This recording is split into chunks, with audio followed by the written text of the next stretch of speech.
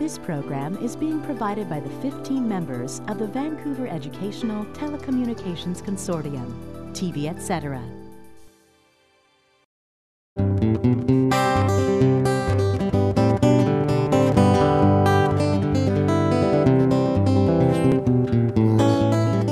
I've never caught a sockeye, but I've caught chum salmon that look a lot like that when they spawn. Here's a Chinook. Those are big. And hey, welcome to Dave's Kitchen. Hey. I'm Dave. And I'm Dave. And today, we're going to prepare silver salmon. How are we going to do it, Dave? Well, I think first you should show them how to break down a whole fish Okay. into portions, and then make a little rub for it, and then I will sear it on the stove. And while you're doing all that, breaking down the fish and showing them how to do that, I'll go over and make some polenta, and I'll saute some zucchini. And then at the end, we'll come together and make ourselves a nice little entree for dinner. This sounds great. Good deal. I'll get started on cutting up the fish. Wonderful. I'll be over making the polenta. It's a deal. And I'd like to first talk a little bit about the fish and how to tell how fresh a fish is or not. This one here is starting to dry a little bit on the tail, so it's starting to get a little bit of age to it. You can see some lines on this fish right here, and my best guess is this was caught with a net as opposed to a hook and line caught fish. Another interesting thing about this fish is the dorsal fin looks like it's non-rubbed, so it looks like it's a wild fish. The adipose is still intact, the dorsal fin is there, and all the other fins on this fish are in place. So my guess is this is probably a wild coho. You can push on the flesh. If it's resilient and bounces back to your touch, it's still pretty fresh. And lastly, of course, our nose will tell us how fresh they are. Now, looking inside, you can see the cavity, which all been cleaned, but right in here there's still a trace of blood. This is where the bacteria are going to cause the fish to spoil most quickly, as well as if the head were still attached. There's an old German expression, the fish smells at the head first, and owners and chefs used to use that for firing people, an excuse to fire someone. If they're in management, you just say, well, the fish smells at the head first, so you got to go. Right now, I'm going to talk a little bit about the tools I'm going to use for working on this fish. Of course, there's a butcher's steel to keep our knife sharp. This is a large chef's knife or French knife that I really love to use on fish, even Chinooks that would be this big. This knife is great for it. Here's a fish fillet knife, carbon steel knife. This is stainless steel. Here's another fish fillet knife that I wanted you to see. You notice the flex in this blade.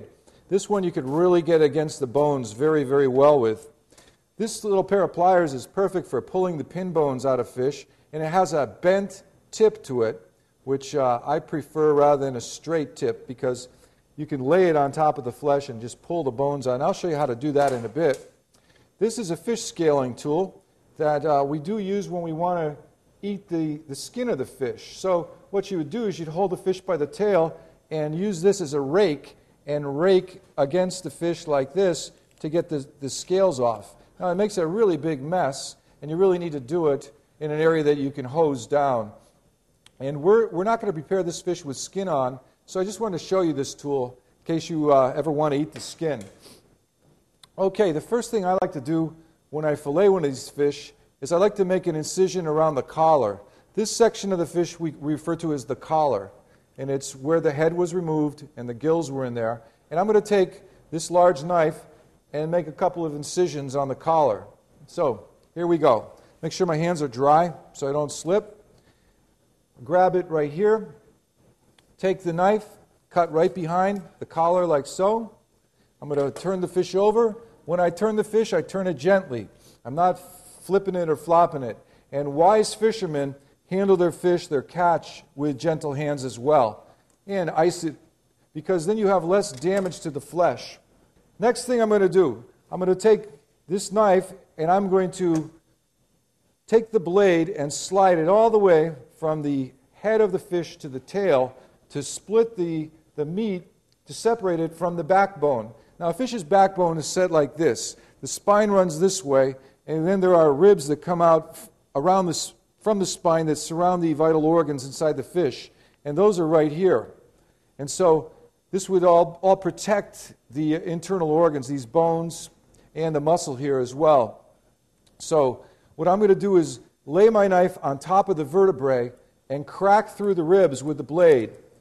you might be able to hear the sound it's making and the type of cut I'm making. You see the angle that the knife is at in relation to the fish. It's not going like this, although that could work too, but I find it working well. If I'll start to push like this, look at where my left hand is right now and where my thumb is. This is the belly flap. My thumb is keeping the belly flap up in the air. I don't want my thumb down low either because I could hurt myself, and I don't want the fish to lie like that because my knife can cut into the belly, and I want to lift it up. So I'm going to crack through those ribs further, pushing the knife all the way along, all the way down to the tail. Now, I want to be really careful when I get close to the end of the fish because I'm applying quite a few pounds of force to the blade. And if I'm not careful, I can push too hard and the blade can slip. So as I approach the end of the fish, I'm going to lighten up the pressure. And at the very end, I'm just going to apply barely enough pressure to cut through. You can see why you need a really sharp knife to accomplish this. You don't want to do it with an inadequate blade. Now, I'm going to turn the fillet over, and I'm going to do it really gently. I don't want to turn it with a lot of force because I can rip it or break it. You can smoke this after you take off the other side. So you'd lay your fish like this, do the exact same thing with a knife, but do it from the back. Or you can take a spoon and just scrape this meat right off. You can see how it comes right off with a spoon. You can get every ounce of meat off of the fish, and you don't waste any of it. What do you do with this? You make salmon burgers out of it. It'd be fantastic. Salmon hash. You can make a French dish called a mousse or a quenelle out of it. And there's many, many recipes to use that with. I'm going to switch tools right now, and I'm going to use this long fillet knife. We're in a school. You can hear the bell in the background. Okay, kids, make sure you get to class on time, and don't forget your homework. Okay, right now, I'm going to cut through the ribs, just like so. You can see how my hand keeps moving on top as I move the knife a little bit. I want to be sure I don't cut myself, of course. And now I'm using the tip of the blade, like so, coming out. It's coming out at the end of the bones there. And pull it back a little bit, like so. What I'd like to do next is I'll take this blade of the knife and I'll scrape the dull side of the blade against this row of bones right here. These are called pin bones. Can you see those sticking up? By running the knife, the dull side of the blade against those, I'm able to get those to stand up out of the muscle a little bit better. And what I'm going to do with those is I'm going to remove those with a pair of pliers. I hold the pliers like this, have the curved side against the flesh like so, and I grab the bones with these pliers and I just pull them out one at a time. Okay, right now I'm going to trim the belly flap a bit, because when I go to skin the fish, I'm going to take the skin off in a second. This often will get in the way. There's one way you can cut like this. You notice how I move my hand out of the way when the knife is moving towards where it was. I don't want to cut myself. So now I can grab this bone and I can trim this piece out of here. So I got that out of the way. Then I like to take the belly meat and I trim this a little bit. And I use this and fillet it separately. And I use it for smoked salmon, or you can use it in sushi. It's very, very fatty. As you can see, the white lines are the fat in that meat. It's delicious. I'm going to take my large knife again, and I like to use this knife for the fillet work. And what I'll do is I'm going to wipe off the scales. I'm going to start at the tail. Take my knife almost straight down, and then I gradually, as I'm moving the blade back and forth, I start to cut right next to the skin. And then what I like to do is make a little incision in the tail, right here. For my finger. I'll insert a finger in that spot. So what I'll do is slide like this, get the finger in there so I have a grip on it, and then I'm going to yank the skin back and forth towards me and away from me as I push forward with the blade and move the blade a little bit. So it's an ambidextrous process of pushing with the right hand, like so, and then pulling with the left.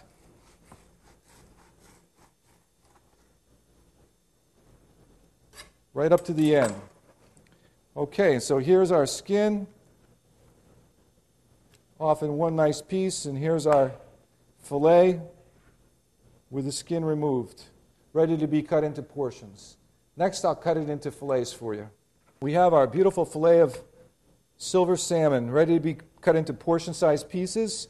You could cook this fish whole if you were to bake it, but we are going to saute it today. So what I like to do is I like to angle my knife like this when I cut for a saute, rather than straight across like so. I like the way the portion looks when the blade is angled. You can see that this tail section is not a rectangle.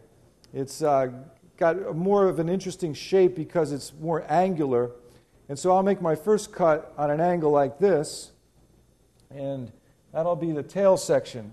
Now I like to keep the surface area pretty wide, so the angle of the blade helps with that. And I'm going to cut about a 4.5 ounce piece of fish right there like that. You can see the muscle and where the spine was of the fish. A lot of people, when they barbecue, they make a spice rub. I have one here that I made the other day for a catering we did, and I'm going to make one very similar to it for you today.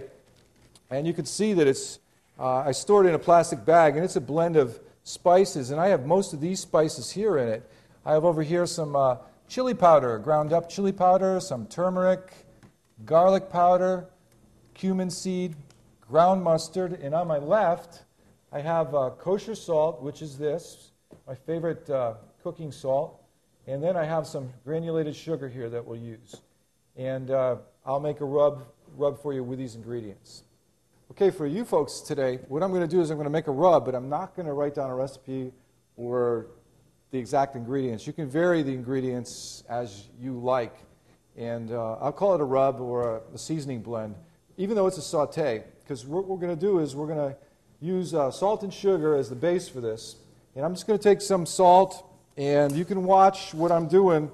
Figure one of these spoons. It's not really a tablespoon. It's not a measuring spoon, but I'm taking a big spoonful of salt, a little bit extra. I'm putting some sugar in there. One of the reasons I put sugar in there is because sugar works very well with fish.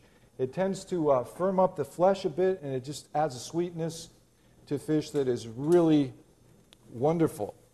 So I usually put a little bit of sugar in my rubs as well. Chili powder, one of my favorite ingredients in any kind of a seasoning blend.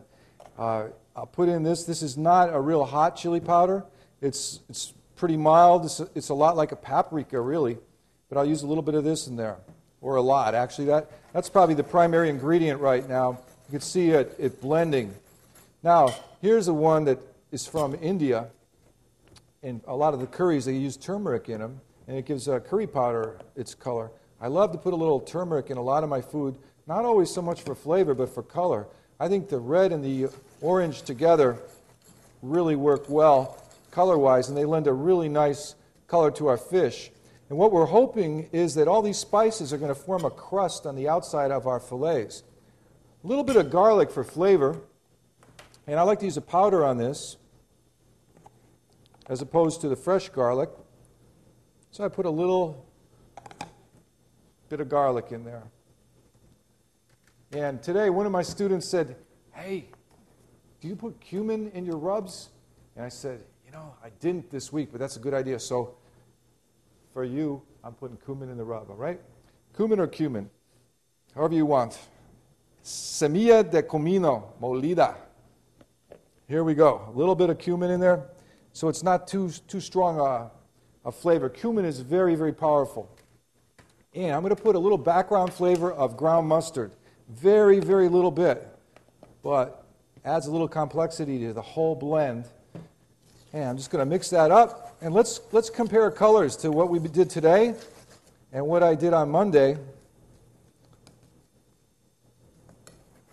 So you can see there's a difference between the two. This is a little browner looking, a little bit darker. This one's a little bit lighter. This one here, I think I had a little more sugar in it as well, and more turmeric. So this is going to taste a little different than the one I used earlier this week, but it'll still be great in its own right. So what my point is for you is that it doesn't have to be an exact science with the rub. What you'll do is if you do this often enough, you'll come up with one that you can repeat because you like it. You use the same ingredients over and over again, and the more you prepare it, the better you'll get at it. So a question is often asked, how soon should you rub before you cook the food? A lot of chefs believe that with fish, you don't want to rub or flavor the fish too far in advance because it's so delicate. And some say it doesn't matter. You can have it for a couple hours ahead. Well, I cooked a piece of fish yesterday that was rubbed for over 24 hours in the refrigerator in a bag, and it was phenomenal. It was salmon, so it's an oily fish, a fatty fish, and it held up very well to the flavors. So something like a fillet of sole or a cod, I wouldn't rub for very long. It's almost like a dredging process. So I'll show you how I would rub it. This is the rub we made today. Here's a tray here. I would be a little bit light. I'm not going to push the fish into it very hard at all. I just kind of lightly coat it. So you can see I just really delicately placed it in there, shake off the excess. That piece of fish is ready to be cooked.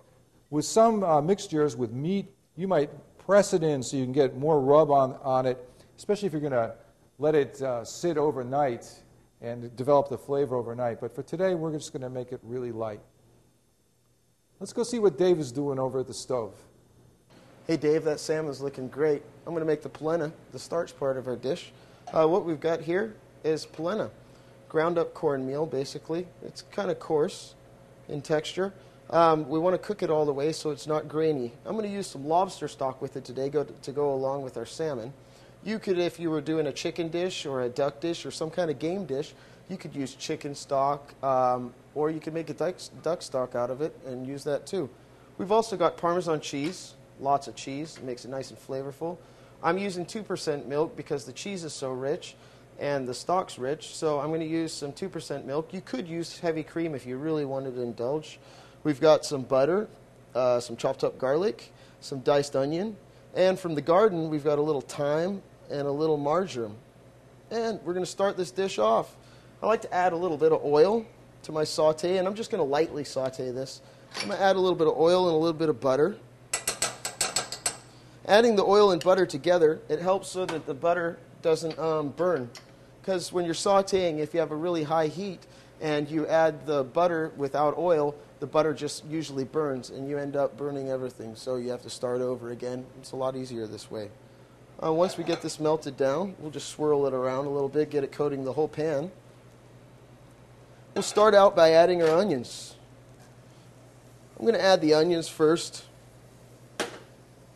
I'll move them around a little bit, coat them with the butter and the oil, get them going, get them heated up. And I'll let those saute for a little while. Then I'll add in my garlic and let it go for a little while. And that'll bring out the oil in the garlic and the flavor in the onions, and that'll add to our dish, so that'll be great. Our onions are coming along good, so now we're going to reach over and add our garlic into there. We're just going to saute this garlic enough to bring the oil out of the garlic, so it shouldn't take long at all. You just grab this lobster stock. I'm just going to pour that right into there. We'll bring that up to a simmer, which is kind of like a little ripple above on the liquid that we have in the pan. And it's looking pretty good. So now I'm going to put my polenta in.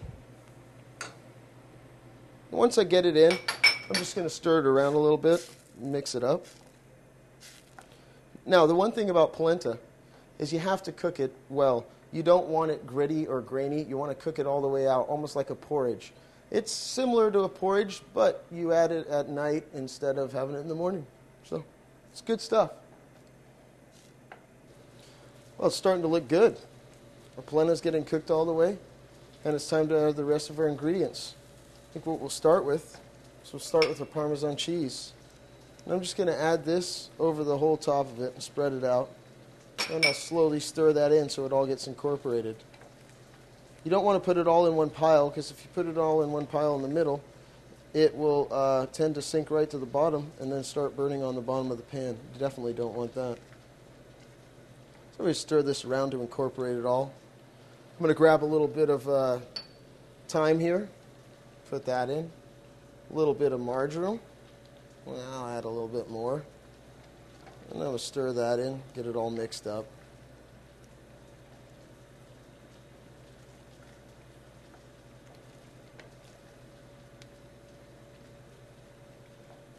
That looks good. That looks really good. I'm going to add a little bit of milk to it, just a drop.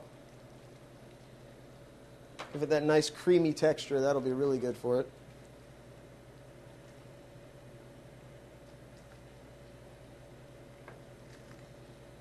You know what? I have this leftover butter right here, and I like butter a lot. So I'm going to go ahead and dump the rest of that right in the dish. There we go. Now what I want to do is lower the heat a little bit more. And I like to cook it for, I'd like to cook it till it gets a little bit firm. Evaporate some more of that liquid. And what ends up happening is that liquid cooks into the polenta. And when the liquid cooks into the polenta, then all that flavor is introduced into the cornmeal. That's the way you want it.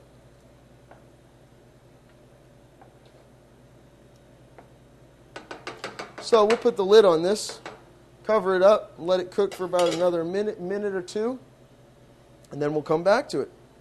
Okay, right now I'm going to prepare the salmon for you, and what I wanted to talk about first was a little bit about mise en place. It's a French term that we learn as chefs at the beginning of our training. As apprentices, the word that is drilled into us is mise en place. Mise en place means to have everything in its place. Everything that you think you're going to need, you might not even need to use it, but it needs to be there ahead of time. So what we have over here is the cast iron pan we're going to cook the fish in. It's an old style, very old pan. It holds heat very well, retains the heat, so we're going to use that with our fish. We've got the fish here with the spices on the outside of it. Got a pan here with a few different utensils, a fork, a spatula, a rubber spatula, a metal turning spatula, a pair of tongs in case they're needed, the cooking oil, and a little bit of butter for the fish. The pan has been preheated. It's on a gas flame. Gas is up fairly high. It's at least halfway up. I'm going to put a little bit of oil in it, just a little bit, into the pan. Get the oil around a bit. So let's see if we're hot enough right now. Take your product and just kiss the pan with a little bit. You can hear the sound it's making. That's a searing noise. And what we're going to do is we're going to sear it now. Put it down. Presentation side down first. So the side that you want to serve up to your guests needs to be the side that goes into the pan first. Okay, so I put the fish from the inside of the fillet where I had the backbone removed. That's down, and that's going to be the presentation side. The skin side of this piece of fish is on top. So the side that I want to serve to myself or to a customer will be the side that is first down in the pan. What I'm going to look for right now is smoke coming from the pan. Maybe my temperature is too hot. Remember, I have sugar in that rub, and I don't want the sugar to burn. I want it to caramelize. There's a difference between caramelization and burning. And I want to be sure I have enough oil in the pan, too. So I'm going to adjust the temperature as needed, and I'm going to add more fat as needed. And so I'm going to add a few more drops of oil. I'm going to take a look at the fish, how it's doing underneath right now. I just want to take a quick little peek underneath, and I'll use my finger to show you. We're getting some nice color on it. You see that on the camera? It's looking really good. I'm going to loosen up the fish, make sure I've got some oil under it, move it around a bit. In this pan, you could fit 2 pieces, no problem. So you could do a meal for 2 at one time. I wouldn't crowd the fish, because when you crowd your food when you're sauteing, the food will start to sweat and you'll lose the caramelization and you won't develop the flavor that you really want. So don't overcrowd your food when you saute. I'm ready to turn it, and here we go. Let's see what it looks like on the first side. It's got some nice color to it, and feeling with the spatula, I can feel a little bit of a crust has developed on it. So it's got some good color to it, and it's starting to cook. I'm going to add a little bit of butter right now on top of the fish, and then I'm going to swirl that into the pan in just a little bit. That's going to add a little fresh taste to it. I'm not going to deglaze and make a sauce out of this. It's just going to be a straight saute with a searing technique.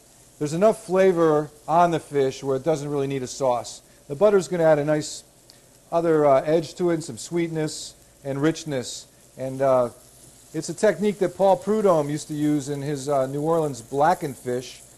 I'm not really blackening. This is more close to a bronzing. And we're going to keep this fish on the medium rare side, medium rare to medium. Unlike pork, which we'd have to cook well done, with a lot of fish, we can cook it a lot more on the rare side. It has more moisture in it, tastes better, and that's what we're going to do with this. Okay, we're ready to plate our meal now. We've got the polenta finished here. We've got the silver salmon looking really good in the skillet, and we made some sauteed zucchini to go along with it as a vegetable accompaniment. little Parmesan cheese over here for on top of the polenta and some marjoram sprigs on top of the plate. And I'll put some polenta in the plate, and then Dave is going to make this into a shishi-looking restaurant dish. Hey, How about that? sounds good. Okay, just Sounds like good. Seattle. Here we go. Polenta first, right in the middle. Let's see what you can do, Dave. Build some height, maybe. Let's make it like it's a $24 entree. Hey, that sounds good. Okay, there we go. Okay, let's just take the salmon. I think we'll place that over lengthwise like that right there. Oh, that looks nice. We'll take some of this zucchini, just spread it out around the outside.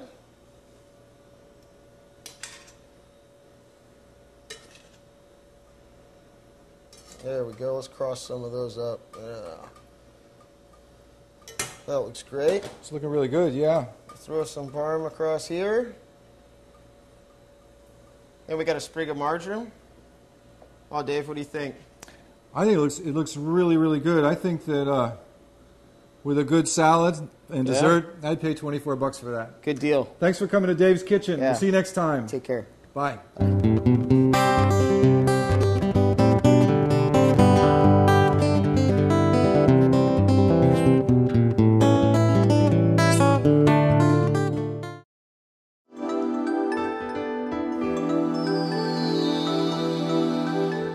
This program is being provided by the 15 members of the Vancouver Educational Telecommunications Consortium, TV, etc.